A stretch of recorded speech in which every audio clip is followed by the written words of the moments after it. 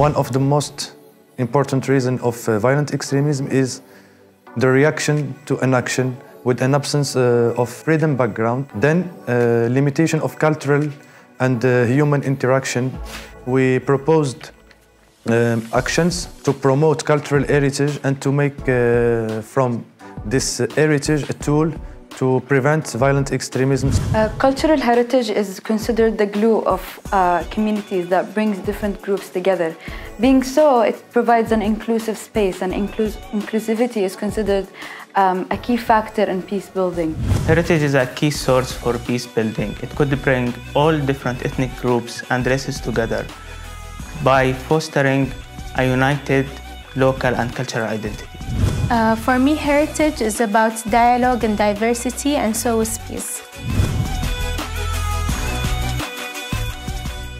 Simple, because youth will be the leaders of tomorrow, and if we educate them to prevention and to cultural heritage protection and to avoid a message of violent extremism, they will transmit it along their community and their family. And at the same time, involving youth in the process of preventing extremism and building peace is essential, because they are the leaders of tomorrow.